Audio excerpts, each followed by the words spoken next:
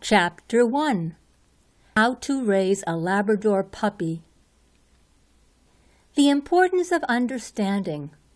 Researching the Labrador breed. Preparation is key. Preparing for your Labrador puppy's arrival. Scheduling. Using scheduling when raising your Labrador puppy. The importance of understanding. Researching the Labrador breed. Since you are reading this book, the chances are that you have already committed yourself to learn more about the Labrador breed.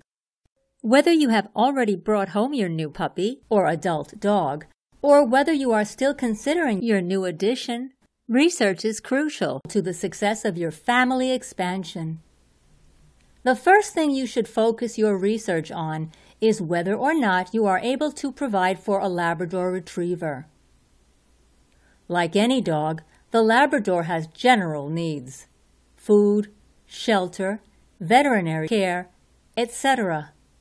But there are also needs specific to the Labrador breed, and breeds within the sporting dog category that you should consider as well.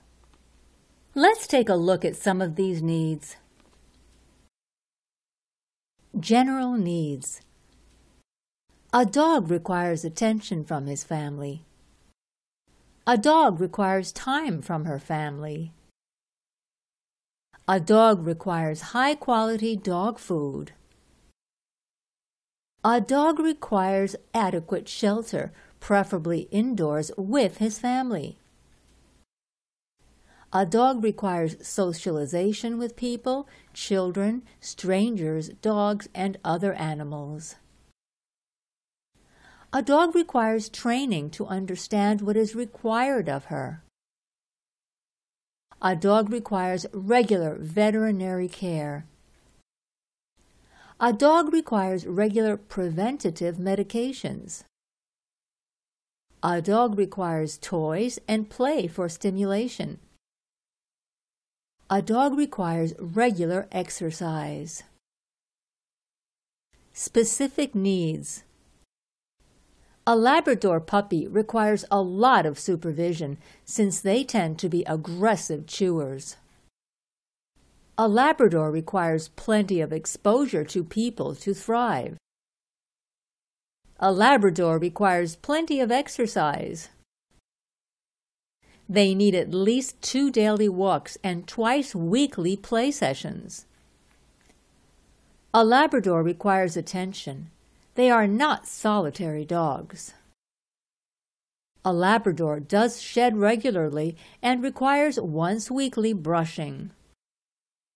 A Labrador requires good quality joint support from a young age. A Labrador must be trained and trained well, since they can be exuberant and energetic as well as quite large dogs. A Labrador requires a dedicated owner since they are exceptionally intelligent and thrive on mental and physical stimulation.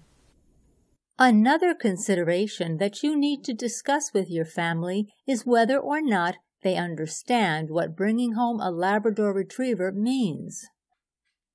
There are many pluses that come with Labrador ownership, but the potential minuses should also be considered.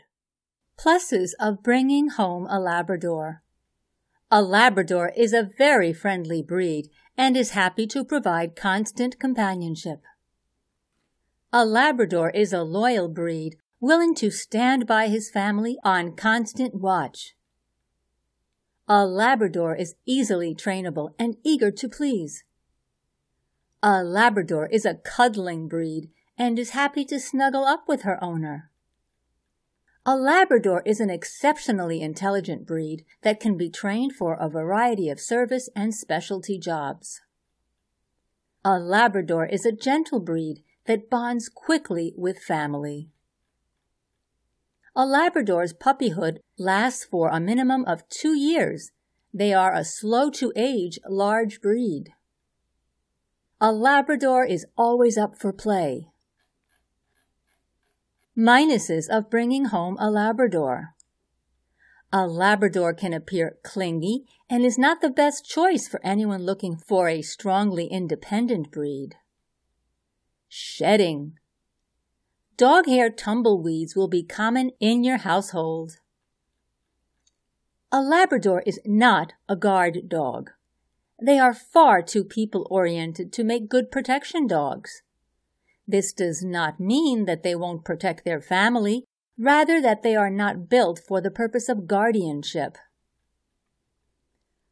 A Labrador puppy is challenging and will get into mischief without constant supervision. But what puppy won't? If they can eat it, they will, so your house should be puppy-proofed. A Labrador is exceptionally food-oriented, and even a well-trained Labrador can be tempted by unattended food. A large dog with a large tail, the Labrador can be clumsy and unaware of their size. Last, while finances seem to be the last consideration of a family seeking a new dog, they should always be considered. Bringing home any new dog is expensive, not only because of new puppy shots and supplies, but also because a new Labrador is a commitment to an average of 15 years. During those 15 years, your Labrador will require annual health checks, monthly preventatives, boarding stays, emergency vet visits, illness vet visits, good quality nutrition, and medications. Of course, all dogs have these requirements, but owning a Labrador sometimes increases the cost of these things due to a couple of factors. As a rule of thumb, services for a larger dog, like a Labrador Retriever, are going to cost more than they would for a smaller dog. Boarding takes up more room. Anesthesia requires more medication. Medicines require higher doses, etc. And all of this means higher expenses. The prevalence of illness in a breed of dog also factors in to the lifelong cost of health care. The Labrador Retriever is a generally healthy dog, but can be prone to hip dysplasia, intestinal obstruction due to consumption of foreign objects, heart disease, ear infections, and cancer. These things can be limited by researching a breeder thoroughly before purchasing a puppy, remaining ever vigilant over what your dog eats and what they are left alone with, purchasing insurance for your Labrador, and staying on top of regular veterinary checkups.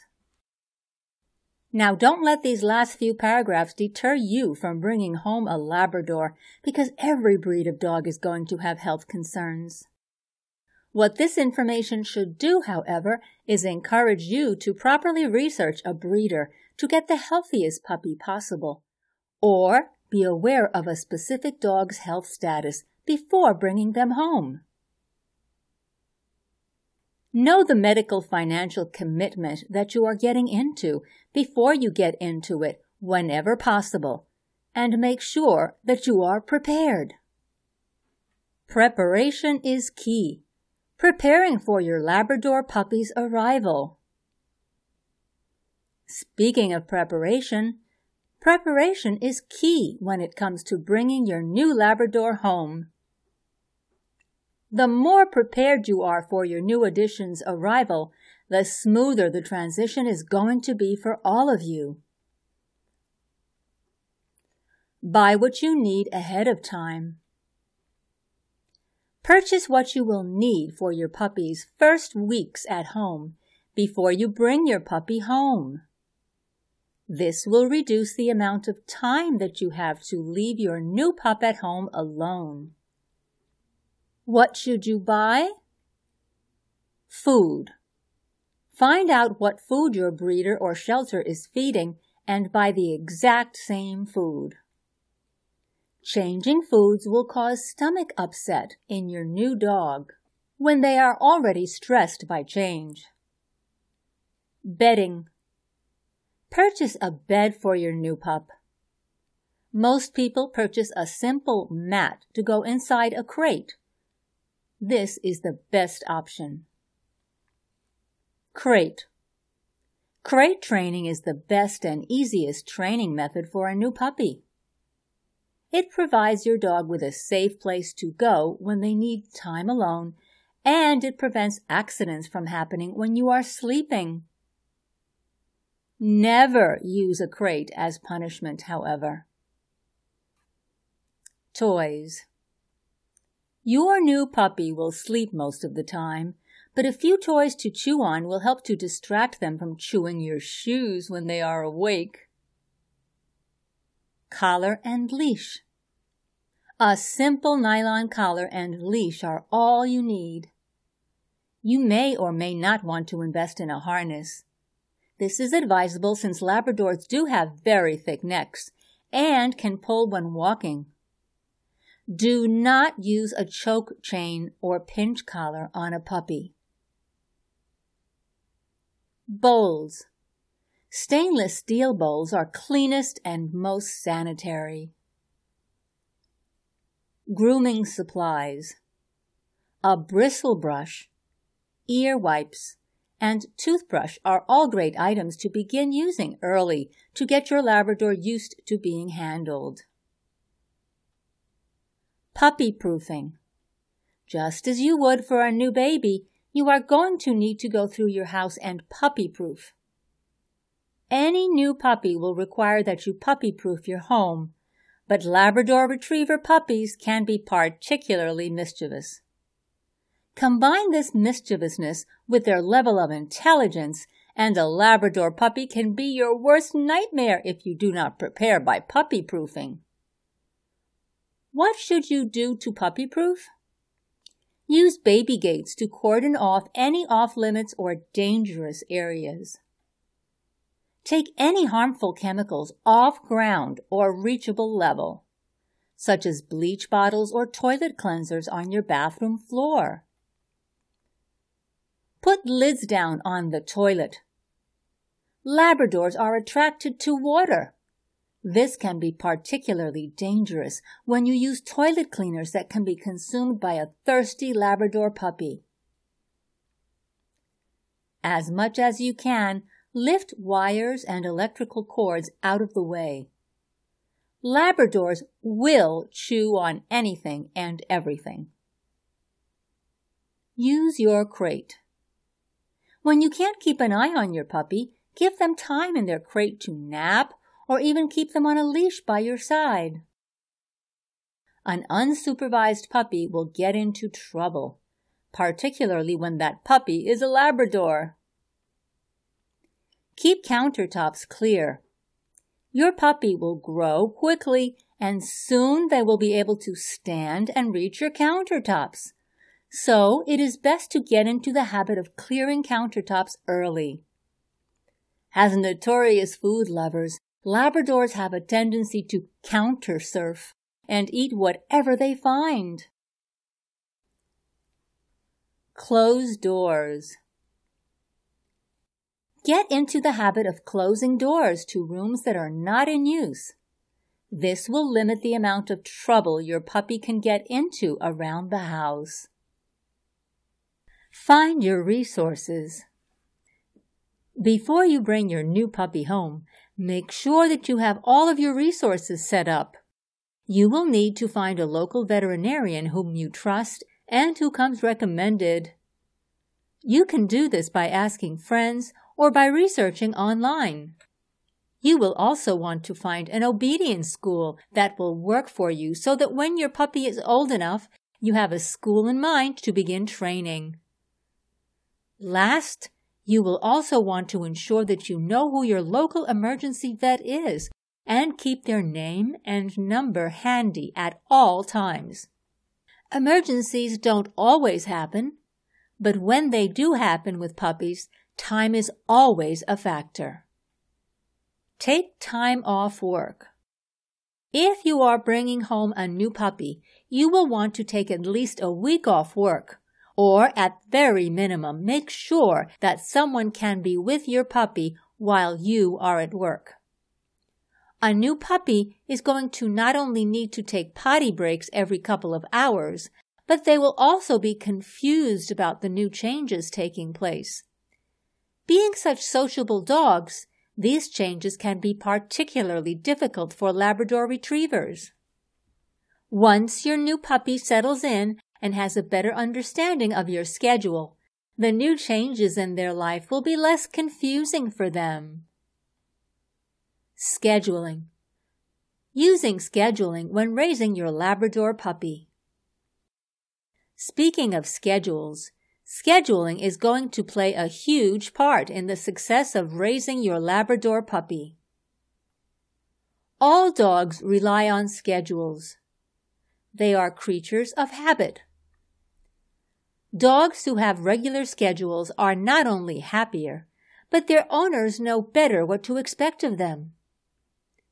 The significance of scheduling is particularly important when you bring your Labrador Retriever puppy home.